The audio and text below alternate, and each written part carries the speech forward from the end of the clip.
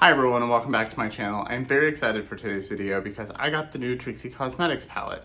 So this launched on Friday for $48 and it is now Tuesday. It got here last night, Monday. So it got here very fast. Very happy with their shipping. They're generally pretty fast and I can't wait to try this out. So this is the Girl Talk palette. It is 90s toy / sleepover inspired. It looks super cute and I am very excited to try this out. So I'm gonna do some swatches, see how the shades look, and maybe some comparison swatches. And then I'm gonna do at least one look and give you my thoughts, see how it compares to the other palettes from Trixie Cosmetics that I have. And if you're new here, welcome. My name is Colin. I am a non-binary Latinx scientist and lover of makeup with a soft spot for indie makeup and colorful makeup. And I have new content every week, so I'd love to have you subscribe.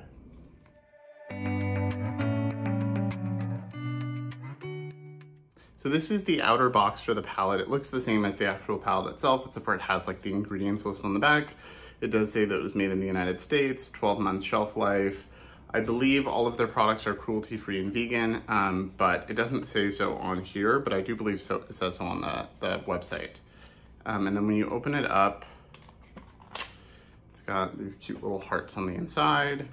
Trixie really does well with packaging. And then here's the actual palette, looks the same. There's a lot of really cute details on here, like the fake texture by having like these holographic bits here and there. On the top of the palette, it says, there's the Trixie logo, it says Girl Talk, and then it has a little fake headphone jack to kind of make it look like one of those handheld games even more. Super cute, really excited to try this out. And then when you open it, you get a nice big mirror, rectangular like the rest of them. It says this palette belongs to, with a blank spot, like an old Trapper Keeper. And then it has the 12 shadows here. They do look a little more pigmented and a little more vibrant in person. There are some pastels in here, but it looks more rich and saturated in person than it did in the promo photos, but I am very excited. This does seem like a very spring palette, not necessarily going into fall, but I don't think Trixie really follows seasons for her releases. Also, you can kind of say this is a back to school palette because it is very 90s themed. The shades are really cute. I can't wait to try this out. So, also, I'm very surprised at the ratio of shimmers to mattes. Normally her palettes are like mostly mattes with like a few shimmers, and this is almost half and half, I think. So there's 1, 2, 3, 4, 5, 6, 7 shimmers, and then 1, 2, 3, 4, 5 mattes. So it's mostly shimmers, which is not normal for Trixie. So the only other pastel / bright palette I have that might be comparable is the Natasha Denona pastel palette. I've tried some pastels from other brands before, but I've decluttered them because they didn't show up on my skin tone. And you can see some of these shades are similar, but not, they're not dupes for each other. You can also see how big the pans from Trixie are compared to the Natasha Denona. This is the midi size. You can see quite a bit of product. So you're paying $48, but you're getting a lot.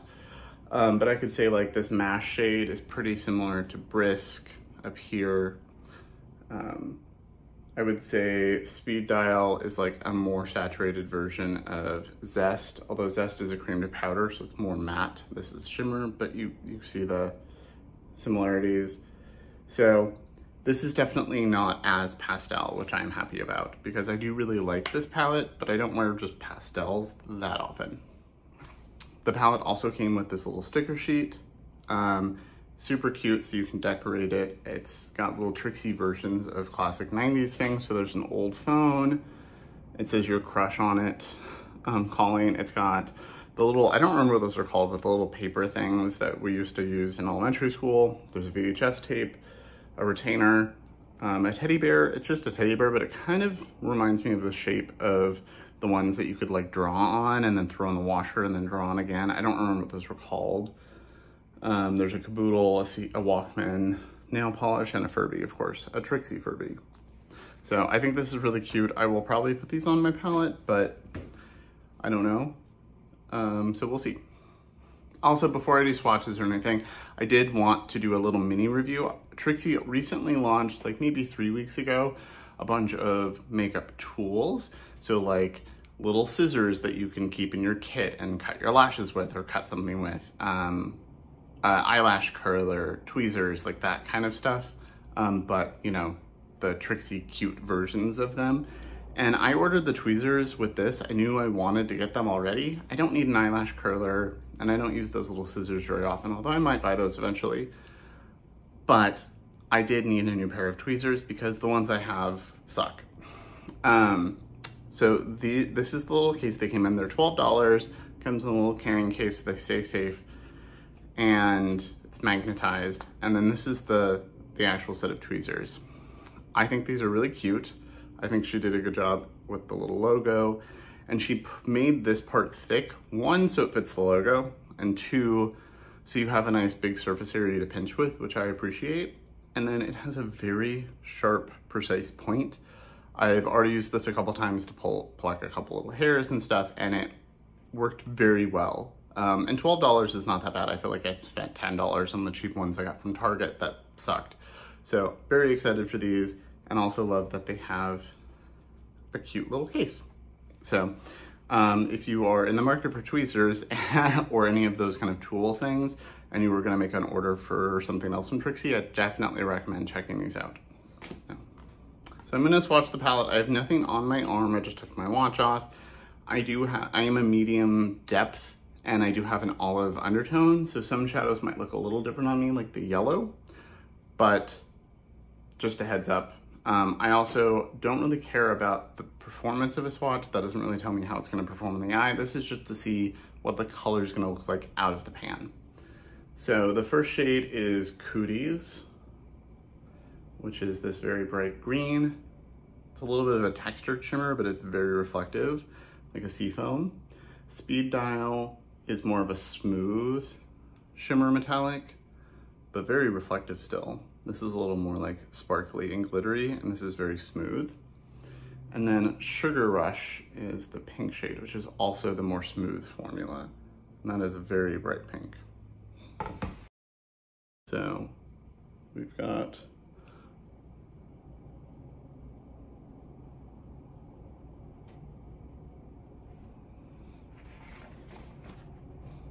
so those are all really pretty, and that is, they swatched really nicely. This one definitely isn't as thick as the other two, but it is that sparkly formula.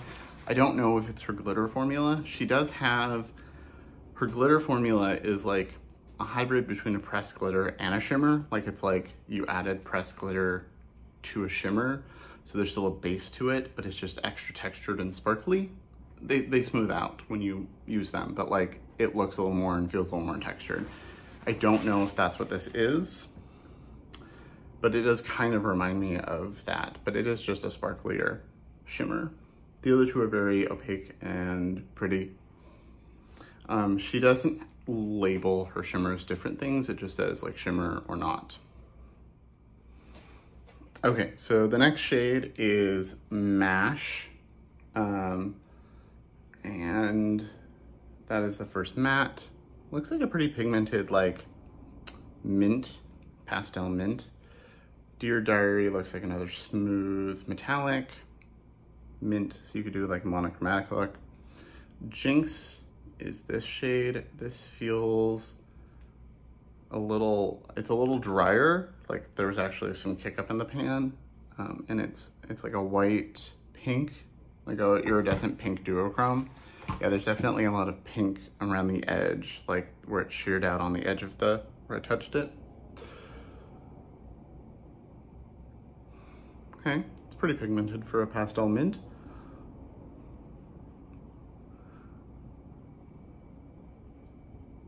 Yeah, so this is a little drier. I think that's something to do with duochromes often like are kind of a little dry.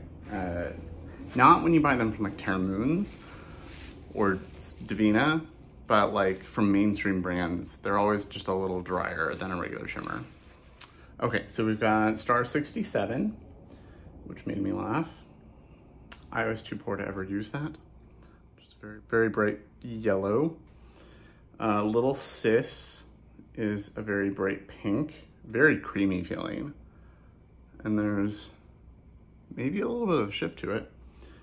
Whatever is this really pretty, like, fuchsia.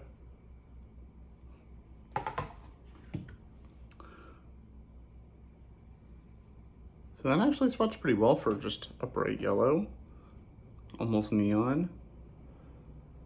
Yeah, this pink, this is very creamy, and it has like a little bit of a blue sheen to it, I think. And then there's the fuchsia, really pretty. And then the last three are, what is this? BFF Forever, which is this really pretty purple kind of lilac shade. I will probably do this. I'll probably do a purple look today. And then Lights Out, which Trixie described as the color of the like see-through Game Boy colors. Really pretty. That one's a little drier as well. And then Boy Band is the deepest shade. It's really nice grape purple. You can see this one is a little drier, so there's a little bit of kick up in the pan and on my table. Lilac's really pretty.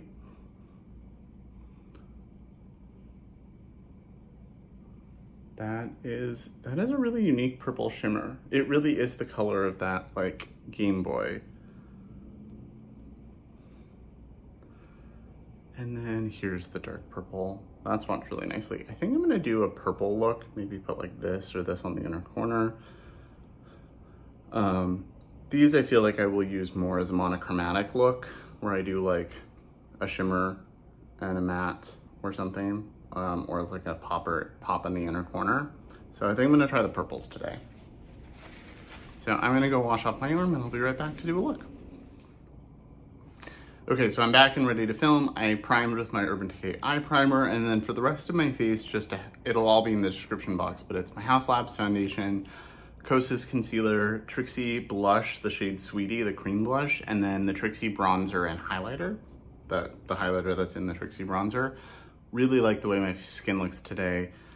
I will be filming the Haus Labs foundation video probably later today. I don't think I'm gonna wear this all day. I think I'll probably wash it off and do the other video.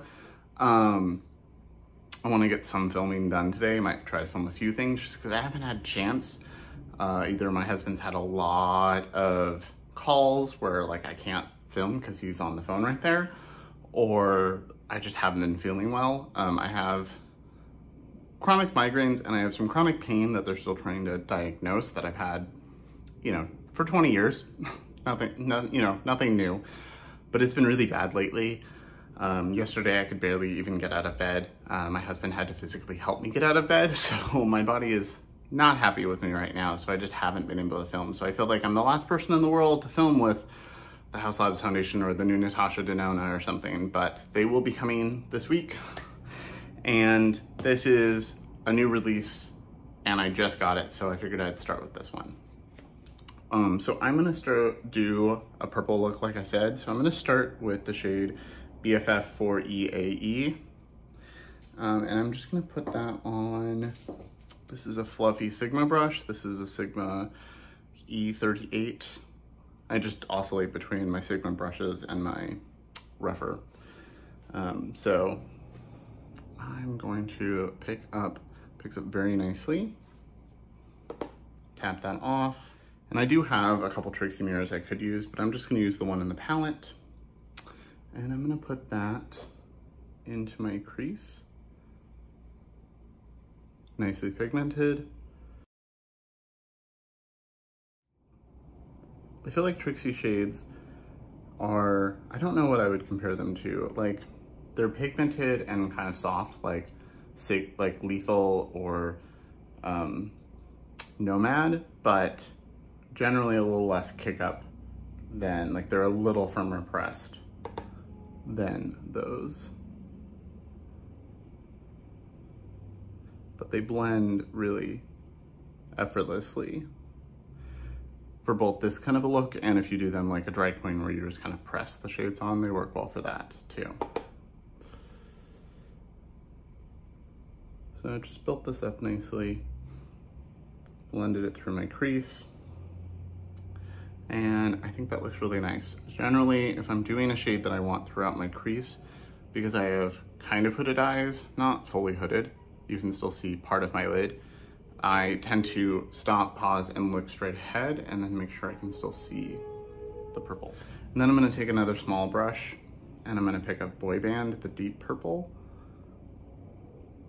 Looks really nice. Tap it off.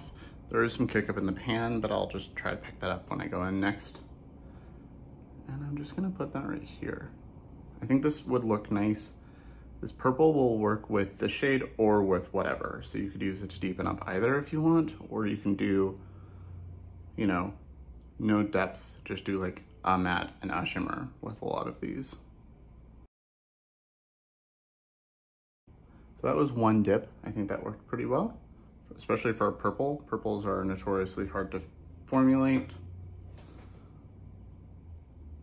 And this is a pretty fluffy brush. And you can see, even for being the darkest shade, there's still a bit of brightness to it. So it's adding depth, but like, I could just wear that all over the lid and it would look nice. And now I'm just gonna run that into my crease.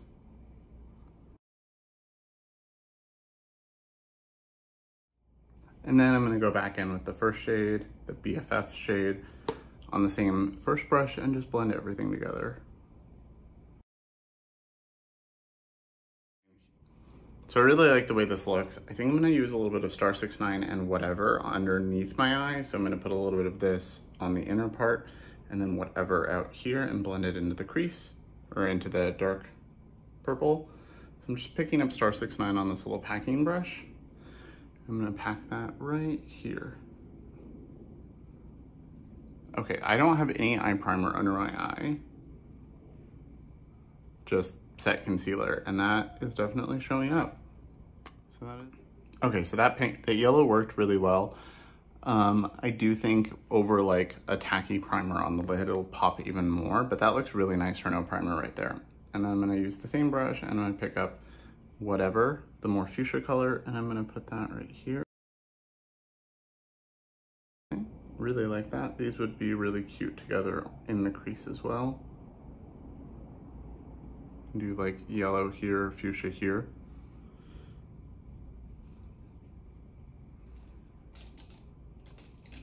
And then using a small pencil brush, I'm gonna pick up a little bit more of the dark purple and I'm just gonna connect everything right here. Okay, I really like that.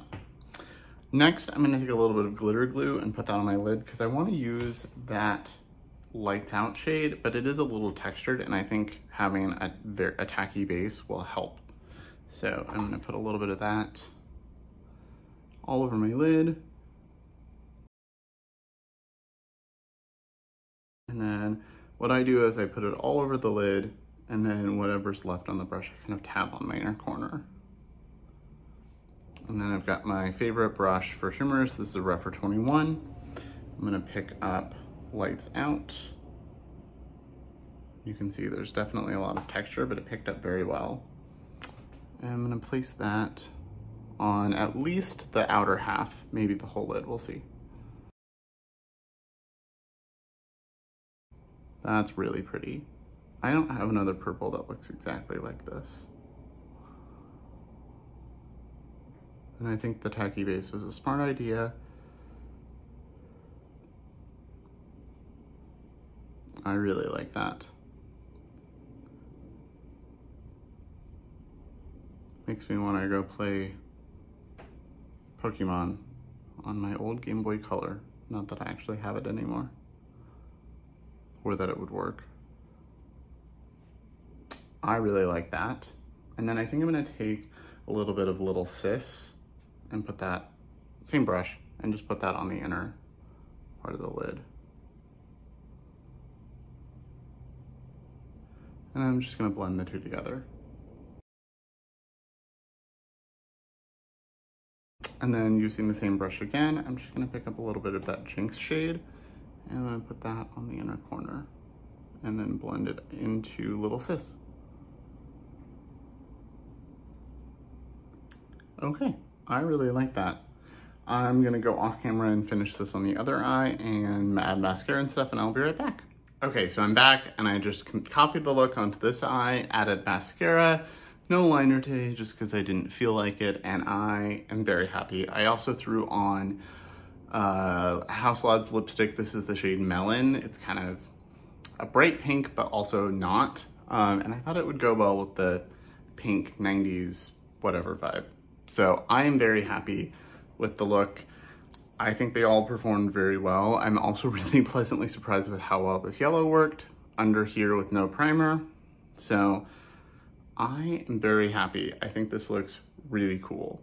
I really like this look. So I didn't use every shade in the palette. I didn't use the two mints. I didn't use this shimmer, and I didn't use these two green shimmers, but I used the entire bottom row and the Jinx shade. And I am very happy. I think they all performed really well. If you want to see more looks with this, let me know and I can definitely do that. But I'm very happy. I think this is giving me the look I have. If you remember the ColourPop Sailor Moon palette, how it had like a bright yellow, a couple pinks, and then some like really faded beigey neutrals. This is like, the look I'm wearing now is like an amped up, more pigmented version of that. I did a similar look with that Sailor Moon palette where I combined these two kind of colors and I had some purples. And this is just like a more pigmented version of that, a better version. So I'm very happy with this. Let me know in the comments below what you think of the palette, what you think of the look. I'd like to hear your opinions as always. And as always, thank you so much for watching. Remember to like and subscribe, and I will see you in my next video.